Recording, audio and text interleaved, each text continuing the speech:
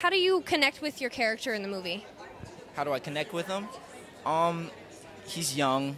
He's kind of rebellious because of all the things going on in his life, and I can say I've personally been through some things that have really made me want to kind of push away everybody. But at the end of the day, he finds God, his family connects him to God, and yeah. That's absolutely amazing. I look forward to seeing you in the movie. Well, who are you wearing today? Today I'm just wearing Calvin Klein. Huge shout out to Untouchable Magazine. Yeah. Question of Faith, James Hooper.